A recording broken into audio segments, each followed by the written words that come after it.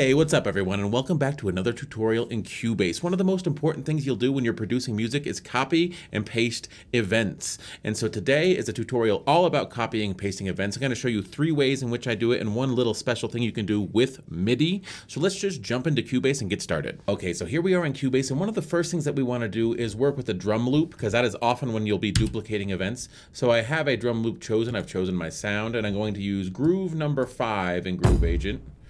We can listen to it.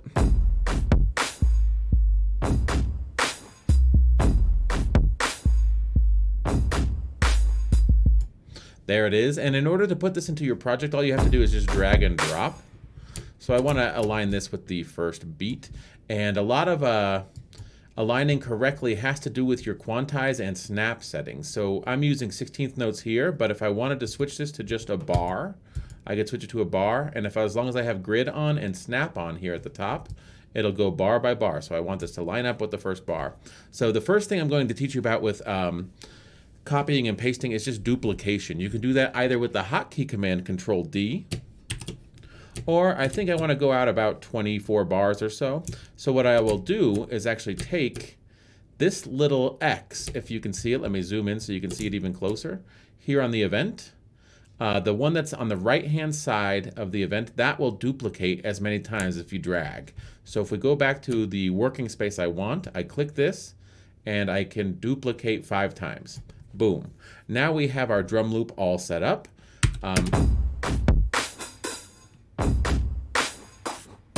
And that was easy. That was copying and pasting using the duplication function. Now let's get into a little bit more advanced copying and pasting. I'll play a little bit of bass guitar so we can sort of learn this. Okay, so the bass guitar is set up to record, and we'll play something that doesn't fall exactly on the same bar lines as the drums so that it's easy to show you how to do looping and copying and pasting, even if it's not just a straight duplication. So let's go.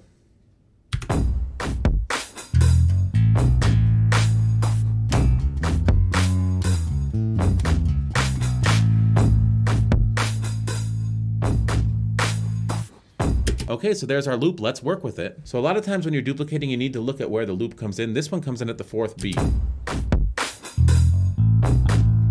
And I came in a little early, but we're not going to worry about that today.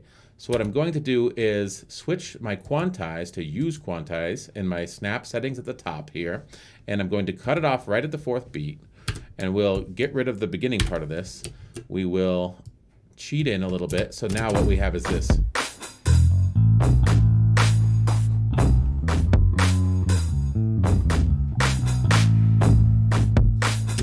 Okay, now we can cut this off at the 6 here, at the bar line. And we know that at the 4th beat, we want the new loop to come in. So what we'll do is we'll copy this using Control C, or you can go to your Edit menu at the top and hit Control C, copy. So Control C, we've copied the event with Control C. And now we set the cursor to the 4th beat, and we hit Control V. And what we'll see is we'll have a good loop now because it comes in on the 4th beat.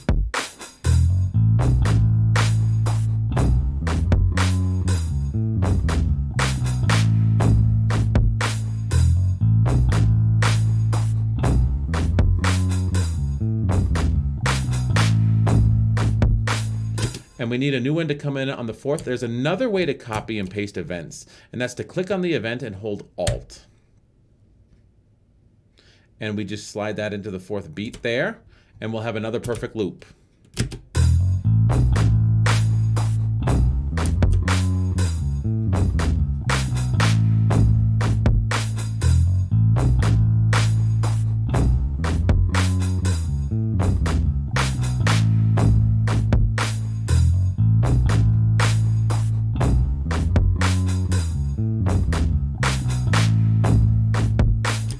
And so now if I want to copy it again just to make sure that it's perfect, I'll line it up with the 4th beat and hit Control V, and we'll get a perfect loop. We'll do that again a couple more times. And this is because it's, it comes in a beat early. And we'll have it match up with these drums, and we'll have it be the end there. Okay, so now we have the bass looped. Now I want to show you a bonus tip. If we go and add a second track, oftentimes I like to do a DI track and an amp track for bass. Well, if I wanted to do that and I wanted the tracks to line up perfectly, what I would do is I would click on the event, or I could click on all of these events, and this is copying and pasting multiple events to a different track in perfect time. Well, if you click on all the events and you drag them up, you lose them.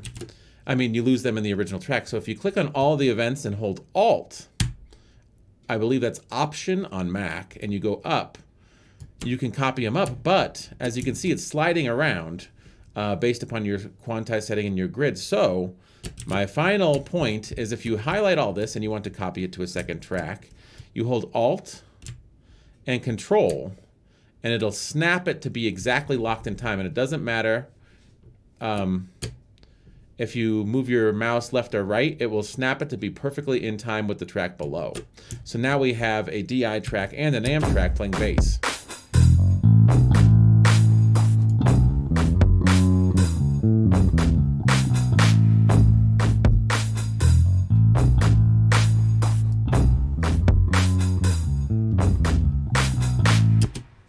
And so that is a way to use the Control-C and Control-V functions. Now, let's take a look. Let's do a little bit of a rhythm guitar thing going. And with the magic of editing, I'm back. And let's record a little electric guitar loop.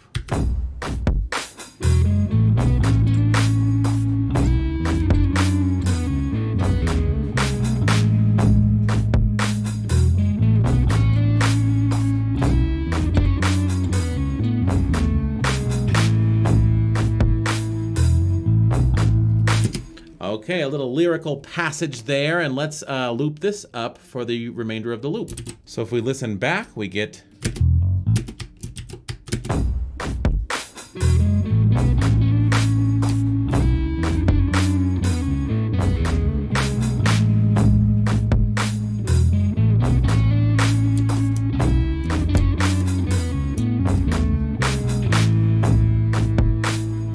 And all we need to do is take a look at where the loop starts, and just like the other one, it does start on the 4.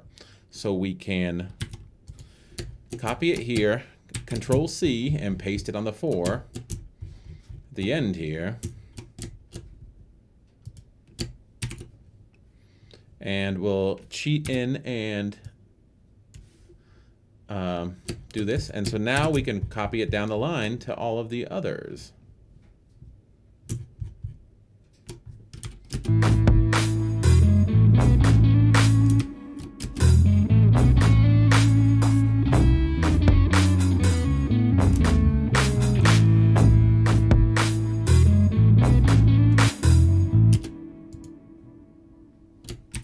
Okay, so one more thing I'd like to add to this is some key chords.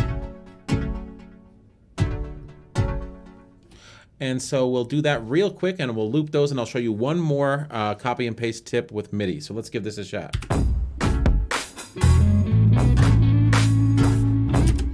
All right, there's our chords.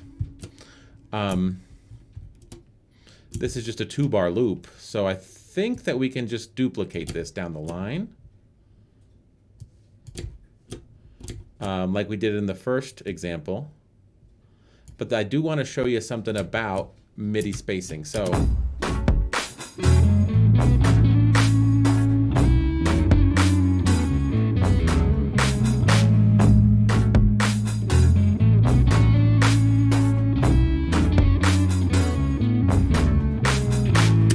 okay, like let's say at the end of the second part of each solo, I want to have this chord, have this note be an octave down.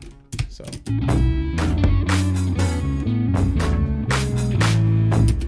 And it just adds a little flavor. Well, we can go in and take out the MIDI for each of those.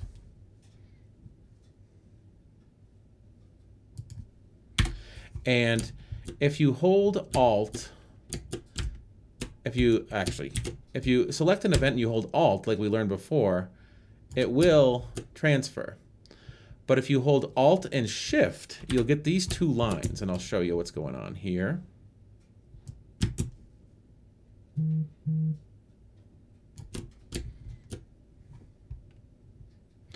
So the Alt and Shift means any change made to this one will be made to the other one. So if I add a chord an octave up,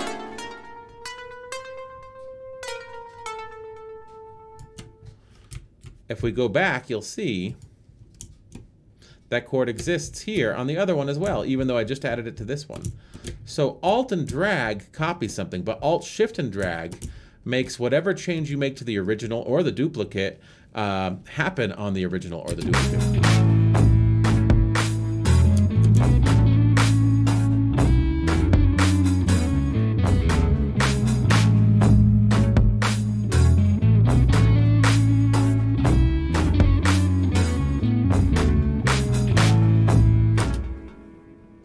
So if we Alt, Shift, and drag this as well,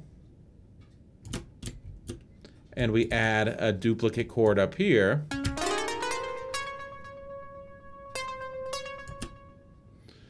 what we'll see is that it exists on all of them now that have the two lines. See, here's the extra chord, and if we go back to the original, there's the extra chord. So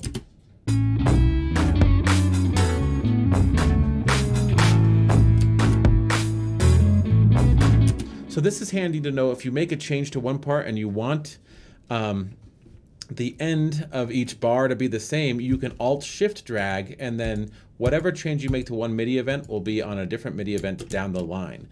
So this has been a quick tutorial on how I use copy and paste for events within the project window in Cubase. I either use Control-D to duplicate or slide that little box along the right-hand side. I'll use Control-C and Control-V, but a lot of times lining up samples perfectly is figuring out where they start, and sometimes that's not on the one. And then finally, when I'm using MIDI, if I want a persistent change when I change one event to all other events, I have to use Alt-Shift to drag, and then any new event created will be in sync with the previous events from before. So I hope you've enjoyed this tutorial. If you have, feel free to like or subscribe, and I'll see you guys in the next one. Peace.